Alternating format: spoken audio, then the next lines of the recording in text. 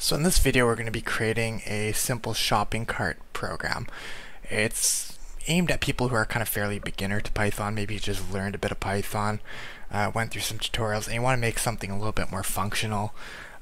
This is something that is going to be very simple, and then over time we're going to start expanding on it and making it into a bigger kind of program with a little bit more flexible code that would be used in a larger project. But we'll start very simple. So if you think about a shopping cart, all it is like a list or a bunch of items, and it's usually something you're going to purchase or buy, so we'll probably also have to have the total price of all those items. So if we want to make a shopping cart program in Python, we can just start simply by defining a list. So I'm going to create a variable, maybe called cart items, and make that equal square brackets, and that pretty much defines a list. If I were to output that right now, it'll be empty, but if I were to fill this list with items like apple or like orange or watermelon, and we print that, there we go, apple, orange, watermelon. We have our list of 3 items. Now you can refer to individual items in that list by defining an index. So if I go here and print the items, cart items, but in square brackets I give a number like 2, that's going to output an individual item from this list. And if I run that, you can see it outputs watermelon. Why does it output watermelon? When it says 2, you're thinking maybe apple is 1, orange is 2, watermelon would be 3. So why is it outputting watermelon as 2? Well, often in coding, 0 is considered the first entry. So it's actually 0 is apple, 1 is orange, 2 is watermelon. So if we output item 0, that's actually the first item. So if we run that, apple gets outputted. So that's something you have to keep in mind. Usually in programming, any list, any kind of numbering usually starts as 0 as the initial or the first item. So just keep that in mind. So that should just be useful information that you should already know, but we're not going to really use that now, but just thought I'd mention it. So we don't want our cart preloaded with items. We want nothing in that list. We want to add items manually. So how can we add items to a list? We can do things like cart items append, and append will add items to that list or add entries into that list. So I could do append apple, append orange, append watermelon, and then if we output that list, so print cart items, if we run that, there we go, apple, orange, watermelon. It appended all those items to the list. Even though it's empty here, we're adding to the list and then outputting the list, and now that list contains all 3 of those items. So that works great, but often these items should have a price associated with them. If you have a cart of items, you probably want to know the total price of all those items. So we're going to define a new variable called cart total and just initialize it with a value of 0, and we probably want to add prices to these. So one way we could do that is a very crude way, where we can just say cart total plus or equals cart total plus the price of the apple, so 50 cents maybe, the orange maybe 65 cents, the watermelon maybe, I don't know, $4, and then output our cart items and output our cart total, so the price. And if we run that, we should get all our items and the total of those items, and that works. That's perfectly functional code. But it's kind of boring that we had to kind of enter these values individually. Like, I don't really like that, like hard coding them in like this. I think there's a better way we can do this. We're having to add 2 lines of code for each one of these 2, which is not great. We can make this better. So one thing we could have done also is not say cart total equals cart total plus the price. We could have just easily done cart total plus equals, and what that would have done is added this value onto the current total of this variable. So that's something that should already be known, but would also give us the same output. So if I ran that, exact same output, cleaner code, looks a bit nicer to kind of read over. So that's something that we could have done. But again, that's not a very good solution. We're going to make a function to handle adding cart items, because right now this is very crude. We're just appending it to a list and adding numbers to another variable. That's not going to be great, especially later when we start making this. a little bit more functional with more features. So what we're going to do is we're going to add a function. So I'm going to define a function here called add item, and it's going to be item name that we're going to have to input, and then the item price.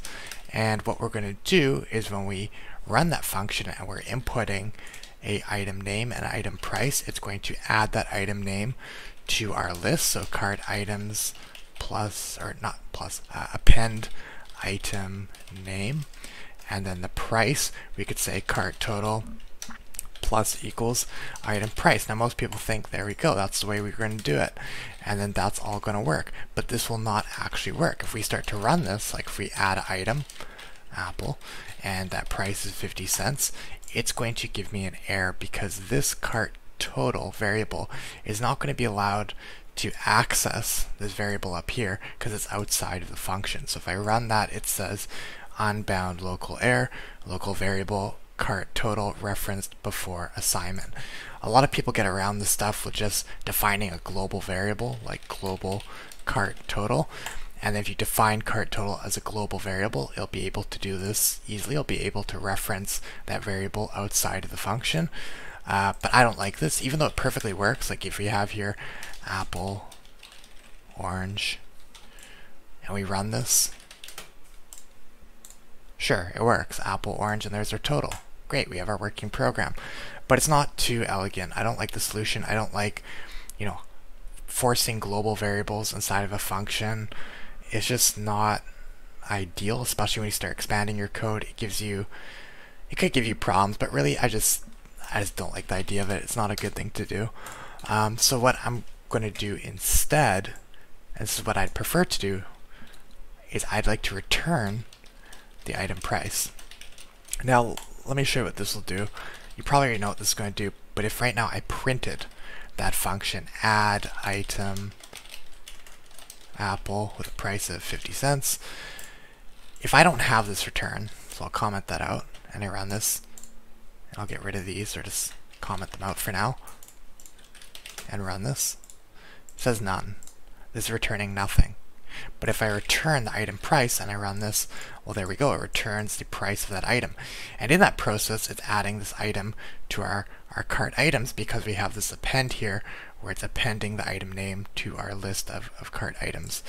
And again, hard coding that cart items into this add item function is not ideal either, but for now, we'll let it slide, and later on we're going to be solving that. But this works for now. And by returning the item price, all we need to do now is do something like cart total plus equals add item, and then our item name, so apple, the price. And if we do that for multiple things like orange at 65 cents, and then maybe we do bread at 4.50, and we run that, we output the total and the cart items, well, that all works. We get apple, orange, bread, and the total of all those items. So this is great because in one go, we're assigning our price to our cart total. We're adding it onto our cart total variable.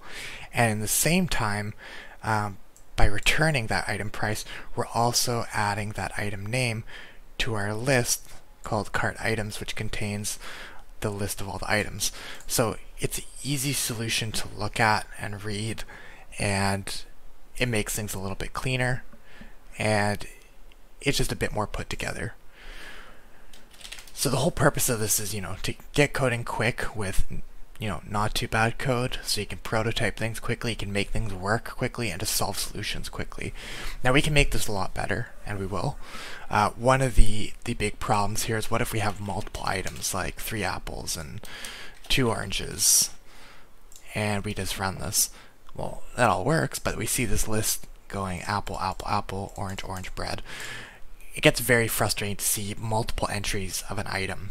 It'd be nicer to see the quantity, where I'd be able to see apple 3, orange 2, bread 1. So you could see the quantity. So if you had a cart with tons of quantity of certain items, it wouldn't just be this gigantic list. You'll see those quantities totaled. And that could be useful because you could get those quantities and, total up the value of just one item. You could take that quantity times the price, and then you know the value of that group of one items, or the quantity, the multiple quantities of that one items, what the price is for those duplicate items. So that's something that might be useful, but even just visually, it'd just be nice to have the quantity of each individual item somewhere. So we can do that, and there's many ways we can do that, but we're going to try to find the simplest way to do that, where it keeps our code simple and clean. And I think one thing that could be used for this that would be extremely useful would be dictionaries. So in Python you can define a dictionary, and we'll do that by just doing something like cart summary, and we'll define dictionary by doing these curly brackets instead of these square brackets. Square brackets would be used to define a list, curly brackets could be used to define a dictionary. And how that works, let's just output this cart summary, and I'll define it to have some items. We're not going to add them right now, but we'll just put some fake items in there, so we could see how this works. If you were to manually preload a dictionary with items, we could do something like apple 3, orange 2. Now what that's doing is we're having two values. We have the key, and then we have the value. So key and value, and this comma is separating the items. So this is one pair of key and values, the next pair of key and values. So the key is like the name, the value is going to be the quantity in this case, and if we were to output that, there we go, we see apple 3, orange 2. Now the cool thing about dictionaries is there can't be multiple entries of the same key. So you can't have like apple, apple, orange, orange. You can only have one entry of the same key. So if you were to, go here and then all of a sudden add another orange with the quantity of 5, it wouldn't add another orange entry. It would just update this key's value to 5. So you can update values, you can change values, but you can't have duplicate keys. And it's something that becomes very useful in this case, because what we can do is we can tally up all these different entries and kind of total, have individual keys that are non-duplicated, and just total their values as what the value is. So the value will be the quantity.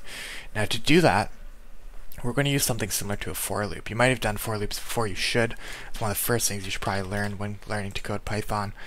For loops are extremely important, and just in case, if you just want a refresher on that, we'll go over that. We have this list, or these cart items, this list of items. If we want to loop through all those items, we could do something like for I, and this is going to be the long way, for I in range of 0 to length of that list, so the total number of items in that list, cart items, and then say print cart items I.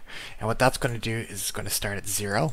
So for I in range, it's going to loop through 0 to whatever number is the total of items in that list, and it's going to loop through that, counting from 0 to however many items are in that list, and each time it goes through it, it's going to print the item and refer to the index as the number it's going through. So it'll just output all those items in a line, individually, separately on each line. So if we run this, apple, apple, apple, orange, orange, bread, that all worked. It pretty much looped through the indexes of that list and outputted each item by its index number. And that's why we have this I here. It's a variable. It's referring to the current counter it's on, or the current kind of entry it's on from 0 to the length of those max of those items in that list. Now there's a cleaner and more simple way we can handle this. We could just do something like, this I doesn't have to be I. It could be like a J, it could be a K, or whatever we want it to be. It doesn't really, whoops, not key error, K. It doesn't have to be anything specific. It's just a variable name. So what we could also do is just saying like for item in cart items, and the reason why I'd probably do that is it just makes it easier readable to understand. So I'll just do for item in cart items print item, and that will do the exact same thing. There we go. Exact same thing, but a lot easier to read, a lot easier to type, and gets the job done. So that's a better way of doing things. So we should understand for loops. It just loops through all the items in this list and we're outputting them one by one. So what we could do is we could define dictionary. So let's create our cart summary again and make that equal. And this time we're going to say dictionary. So that's going to create our dictionary. And we're going to put in the brackets for item in cart item. So it's going to loop through all the items. And then it's going to define the key and the value. The key is going to be the item name, so the key will be item. The value is going to be the count of however many times that item name appears in the list. So we're going to do something like cart items count item. So what it's going to do is loop through all the items in our cart items. It's going to create the key as the name of the item, and the value is going to be the count of however many times that item shows up in the list. And if we print that cart summary, it automatically will total all our items. So we have 3 apples, 2 oranges, 1 bread. Now if we go here and now print our cart total as well, we have our working mini program here. It lists the items, the quantities of them, and the total price.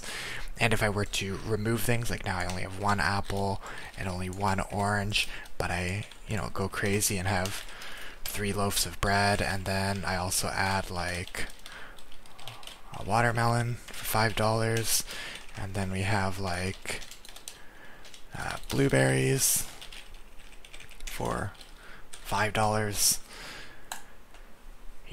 We run this, I'll clear this, successfully tallies all that. 3 bread, 1 watermelon, 1 blueberries, 1 apple, 1 orange. Then I go crazy and buy a ton of blueberries. It all updates, now 6 blueberries. And our total is like $49.65. So it's all working. Everything's working. It's tallying it for us, showing us the quantity of each item and the total price. And the code is very easy to look at, very understandable. Only 24 lines of code. And this is all just, very manual right now, but it gives us an idea of how this is all working. So that's where we're going to leave it for now. In the next video, we're going to see how we can take this a bit further, add a few more features, not only be able to add items, but remove items. Also look at a way of not having us to type in the price every time, because that's how mistakes can happen, and prices change. Maybe today blueberries are $5, tomorrow it's $7.50. We don't know. So what we're going to do in the next video is also have it so the price can be fetched from another dictionary or a list or something that can be updated over time, or grabbed from, a server or something or whatever. So we can have a list of prices, so even if you had a cart set up and the prices change, everything could be updated without us having to go in here and retype all the prices individually for each item.